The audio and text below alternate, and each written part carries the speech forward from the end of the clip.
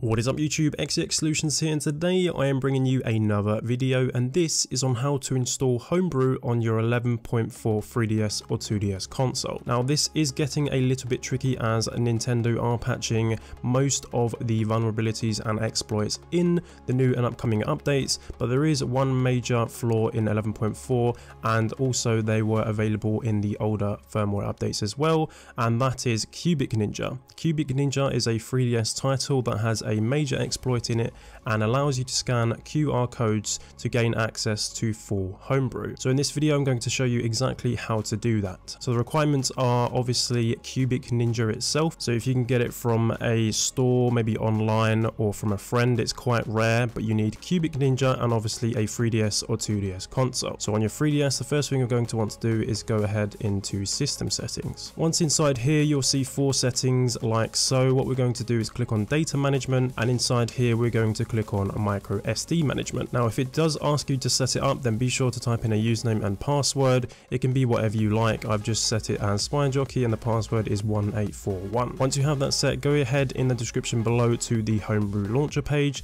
scroll down a little bit and you'll see preparing your SD card. Now what we want from here is the Homebrew starter kit, which is highlighted in blue, so go ahead and click that and save it to a desired location. I'm going to save it to the desktop like so. Scroll down a little bit further and you'll see other app /ROPIN payload. All you want to do is simply type in the firmware number on your console. Now I do have a new 3DS console, but this also works for the old one, so type in new and then select the exact firmware number that you have and the region at the end. Once you've done that, we can go ahead and rename this file to otherapp.bin. This is very important, otherwise this will not work at all. So be sure to copy that like so and hit save. So now what we want to do is simply go over to the file manager and go to network, and you should see 3DS in the list of devices. If we double click on this, it will prompt us for a username and password. Simply type that in and hit OK. Now we can go ahead inside of our microSD card and you should see a Nintendo 3DS folder. All we want to do is drag and drop otherapp.bin, and the starter folder, we can go ahead and go inside here until you see 2 files.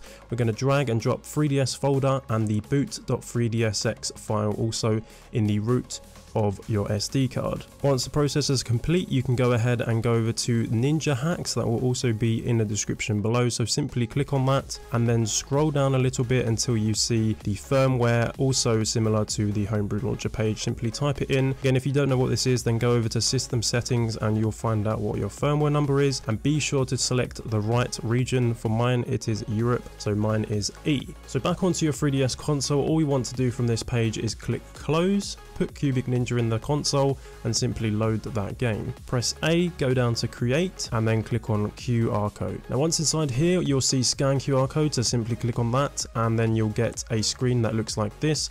All you're going to want to do is make sure that you get it aligned. It will freeze and the bottom screen will remove the text at the very top. Click on next, click back on the 3DS, click on the camera again, and then do the exact same thing 16 times. Once you've done that, you can go ahead and press B once again, and now all you want to do is hit A on QR code. Now instead of opening the QR code now, it should load the Homebrew launcher. As you can see on the screen, we have Ninja Hacks and it successfully loaded the Homebrew launcher on your 3DS or 2DS console. Now the QR code scanning can be a little bit tricky, so bear in mind that you do it correctly, and if not, then just reset the process. But once you've done all 16 QR codes, you should see the Homebrew launcher on your console. So that is pretty much it, guys. I hope I've helped you in a way. Comment, rate, subscribe and all the good stuff, and I'll see you guys in the next one. Peace.